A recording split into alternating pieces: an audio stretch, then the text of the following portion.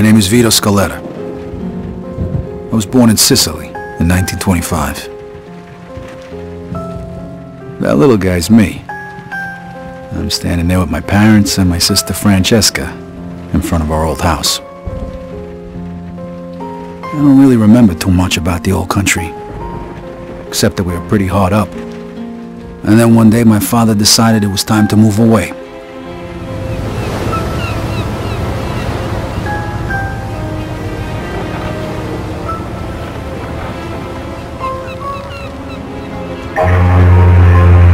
Away from Sicily, across the ocean, to start a new life in America.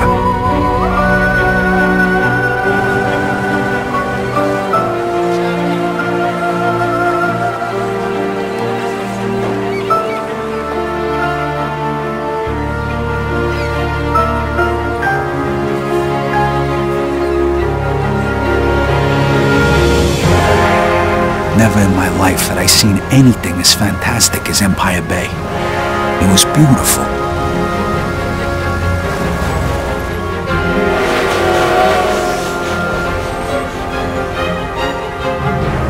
On the other hand, I'd never seen anything filthier, more disgusting than our new shithole of an apartment.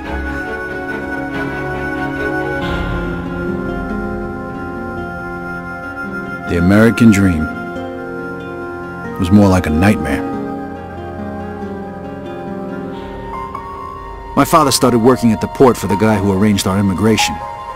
It was backbreaking work, and what little money he made mostly went towards booze.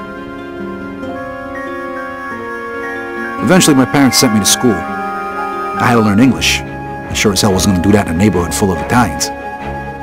That's where I met Joe. Come on, Vito, hurry it up. We ain't got all night. Over time, Joe and I got to be best friends. And since we were both poor and there wasn't much work around, we started a little business of our own. Freeze! Police! Stop! Vito, this way! Throw me to bed! Stop! I'm gonna shoot! Shit. Okay, you bastard. Spread your legs. Fuck. Now put your hands on the fence. I'm sorry, Vito. Well, that one time it didn't work out so good. The year was 1943.